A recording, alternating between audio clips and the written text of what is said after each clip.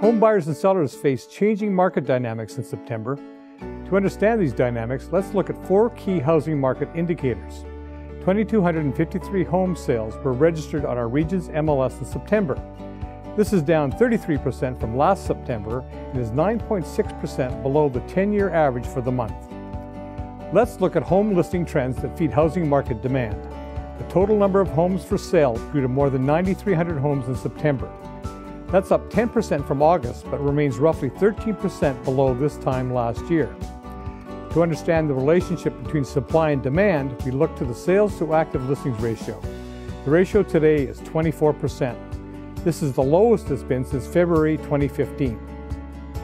Generally, analysts say that downward pressure on home prices occurs when the ratio dips below the 12% mark for a sustained period, while home prices often experience upward pressure when it surpasses 20% over several months.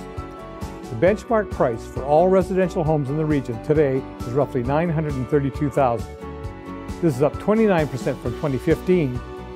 Compared to last month, there was virtually no change in home values across all 3 housing categories. This brings us to our Realtor View segment. This month, we're looking at how supply and demand conditions are differing depending on property type.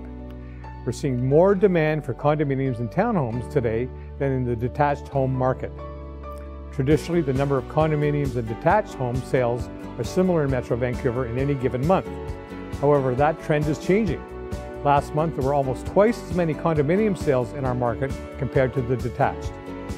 If you look at the sales to active listings ratio for detached homes, you can see that the ratio is approaching buyer's market territory, whereas the condominium and townhouse markets continue to favor sellers. It's this relationship between supply and demand that will affect home values in the months to come.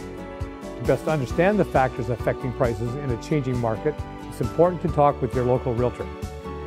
For further housing market information, go to the News and Stats section of this website. For the Real Estate Board of Greater Vancouver, I'm Dan Morrison.